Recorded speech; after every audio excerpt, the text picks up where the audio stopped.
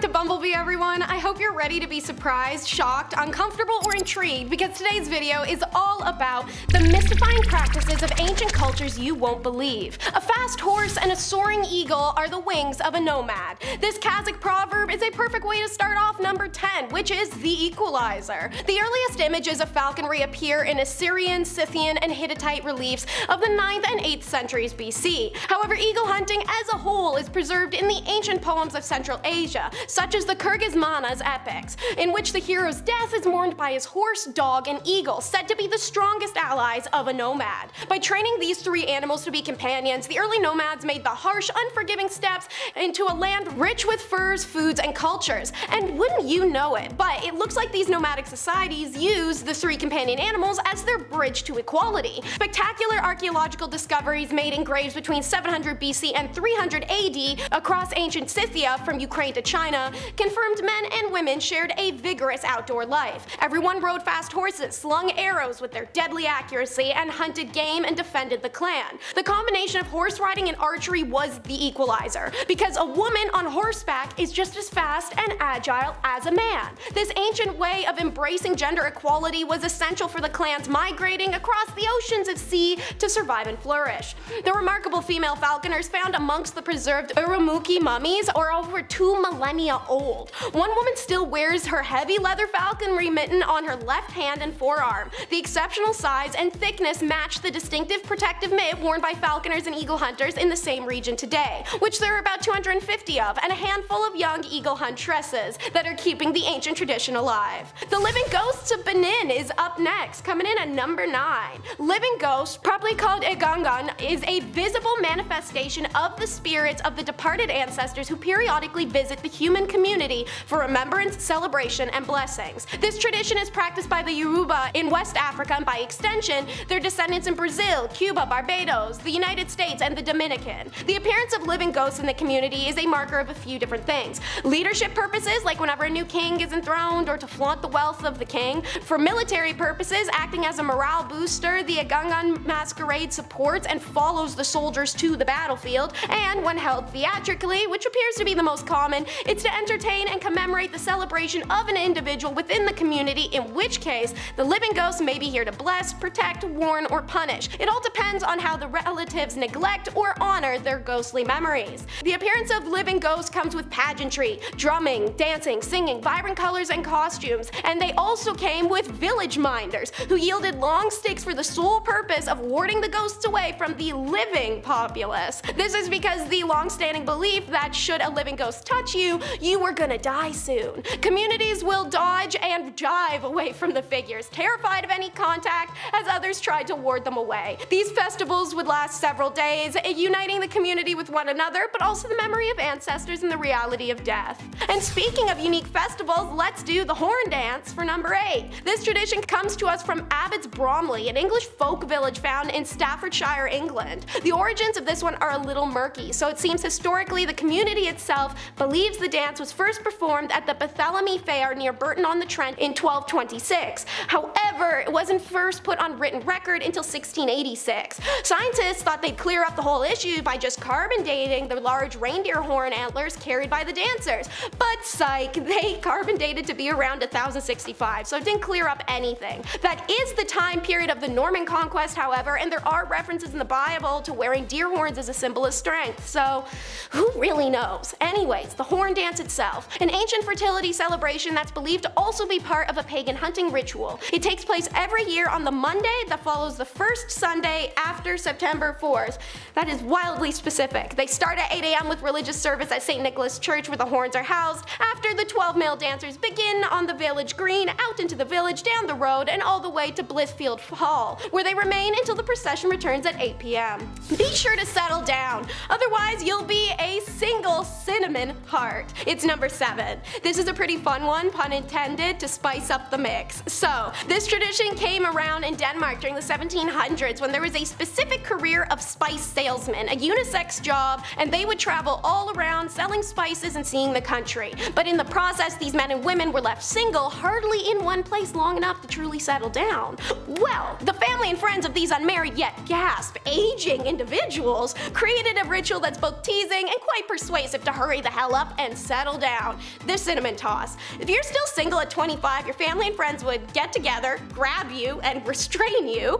First they'd splash water all over you and then cover you head to toe in a cloud of cinnamon. If you cross 30 and are still single, the level of torment increases. The cinnamon's replaced by pepper, and instead of being doused with water, they may use whisked eggs to help stick the spices better. If you thought this was some kind of punishment for being single, you're so wrong. It's just a fun custom that friends and family of these people did to prank them with. Does it happen nowadays? Yes, not everyone does it, but when they do, it's definitely a lot funnier and potentially way less traumatic than back in the day. Speaking of love marriages and baby carriages, number 6 is utagaki. So utagaki was a Japanese Shinto social ritual in which villagers would meet on mountaintops and interact with one another in a few ways. There would be singing, dancing, colorful sashes and ribbons adorning rock and tree surfaces. Food was prepared en masse, conversation was shared, and intercourse had. This was all in the namesake of offering tribute to their gods, bringing fertility to women, virility to men. They were excellent and encouraged grounds of exploration, physically, mentally, and spiritually, and as a result, many unmarried peoples attended to potentially meet their spouse. Eventually, the rituals were outlawed by the reigning Buddhist government for their excessive unruliness, which is code for the Shinto are throwing a boozed out rage romp and we don't like it. So, despite this, the tradition did continue, and it does today in certain areas of Japan,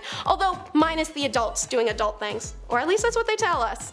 Two cultures shared number 5, which is meditating on death. In their early years, the Chinese believed that the soul was composed of multiple parts and after death dissipated, therefore never truly perpetuating the existence of the deceased. Talk about stressing yourself out about death, eh? The conclusion was that the only way to keep these soul parts together and thus continue living in a spiritual form past death was to leave your body intentionally, requiring awareness at the moment of death. That's not a hard bargain to drive, as not to freak you out, a decent amount of us do die aware that that's what's happening. But some people went pretty hard with it. For example, the Chan monks who sat meditating until they died so as to be naturally mummified in a meditative posture. They, above all else, were believed to have truly mastered this perfect form of death. The ideology then entered into Japan, where it was absorbed by the Shugendo tradition. Between 1081 and 1903, at least 17 monks managed to mummify themselves this way, but there may be more whose bodies we simply haven't recovered. Over in India, we have number 4, the Great Head Washing. Super strange name, less strange festival with context.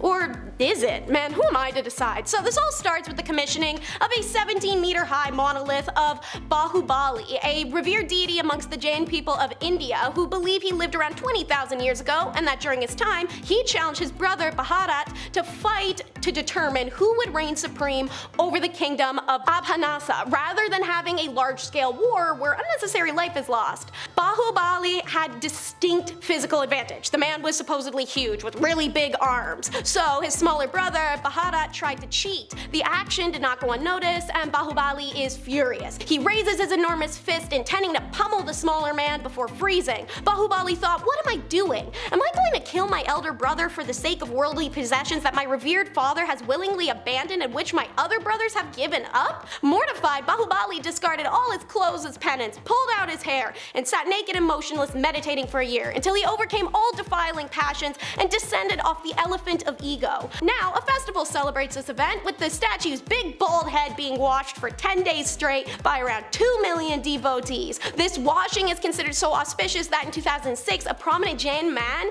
bid $1.3 million to be the first to wash Bahubali. This festival is held every 12 years, and the last one was in 2018. So, two cultures once again unite over an odd tradition. Number 3 is spit shine the bride. So, the Maasai people of Kenya are among the oldest clans inhabiting the African Great Lakes region, still practicing ancient traditions, customs, and culture that haven't been swayed by our modern world. One example is spitting for luck, and even to show respect. This could be traders spitting in their palms before shaking hands on an agreement or rubbing some on the forehead of a newborn. But what this culture shares with the Greeks is spitting on the bride. Newlyweds in Maasai culture will seek out the father of the bride, who by spitting on his daughter's head and chest grants his blessing. Directly afterwards, the bride must turn from him and leave with her new husband, and can't turn around under any condition, elsewise it's believed she could turn to stone. And evidently Greeks agree with this. Well, at least the spitting part, but I will say the story of Orpheus retrieving his wife from the underworld is very similar. The only place they differ on spitting, however, isn't just dear old dad who gives you the patuh at the Greek weddings, but every single person who attends, just raining spit down on you as you walk down the aisle. And it's not just their weddings, Greeks follow this custom for other traditions too, like baptisms. Now on to number 2, which is physical grief. For the women of the Dani tribe, the emotional grieving of a recently deceived loved one does not end with emotion, rather ikipalen, which is a tradition where the fingertips of grieving women are cut off. So the fingers in the Dani tribe mean unity, strength, and the clan itself. As the fingers unite and work together, the ability to function properly with some missing fingers represents the hollow and diminishing strength of a family. This act would also usually be done by another family member. Nowadays, and in the later times, that was done with a stone blade. However, I'm about to get very squeamish, as it can be done without equipment, i.e. they weaken the knuckle by chewing on it and use a piece of string tied to cut off the circulation. The nerves and muscles die from lack of oxygen and the dying portion of the finger falls off. In ancient times, whatever sharp stones around were used to forcefully break the phalanx, and then the wound was immediately cauterized. Some people cut off their ears as well, or smeared themselves in river sludge for a week without taking a bath. This means the dead have returned to nature. I'd prefer that one. Although the practice was forcefully stopped years ago by the Indonesian government, many older female Dani members' hands are walking relics. Last but not least, the advanced astronomers are number 1. Marcel Curial, the anthropologist, is part of 2 ethnographic expeditions, one in 1928 and another in 1933, where he came in contact with the elusive African clan the Dogon. Residing in the desert near Mali and the border of Burkina Faso, they escaped from these lands to avoid the expansionists of the medieval empires. Despite the Dogon having come into contact with our civilization in fairly recent times, they possessed incredible scientific and astronomical knowledge that shocked Marcel. Some of this knowledge was certainly the result of cultural heritage that is a millennia old, but one element in particular has decidedly current characteristics: the detailed knowledge of the star Sirius. The Dogon are aware that Sirius was a binary system of 2 stars, that Sirius B revolves around Sirius A with an elliptical orbit and over a period corresponding to 50 years. The most discerning of discoveries was that the Dogon knew the exact position of Sirius A within the ellipse. That's what makes this literally awe-inspiring, because it's only in 1862 that colonized society discovered Sirius B, and it was with the most advanced telescope of the era. Even then, we didn't have true confirmation of it before 1970, yet the Dogon knew of it hundreds of years before. But there's more mystery, because they also know that the planet Saturn has rings and put it in their depictions. They knew that the planet Jupiter has 4 moons, and they knew that the Earth was a sphere that revolved on an axis, alongside other revolving spheres that surrounded the sun. All of these things required incredibly high-tech advancements for us to discern, but to them it was nothing. My favorite bit of knowledge is when asked how they and their ancestors determined these things, the Dogon explained that they simply just know. Alrighty, that's the end of another video. Thank you so much. I hope you enjoyed, and be sure to like and subscribe to see more from us. And until next time, remember your roots, viewers. You are your ancestors' hopes and dreams. Never waste that.